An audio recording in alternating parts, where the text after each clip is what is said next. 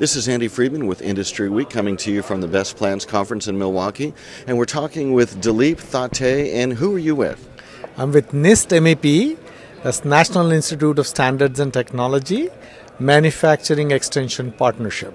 And tell us how you help today's manufacturers. We are a part of Department of Commerce, and our mission is to help the small to medium-sized manufacturers incorporate all the latest technologies so they can be globally competitive. And what are some ways that you're doing that? We are introducing them to innovation, new methods of manufacturing, technology transfer, some of the help with the workforce development, and supply chain management and supply chain optimization. Do you have a good example of a recent success?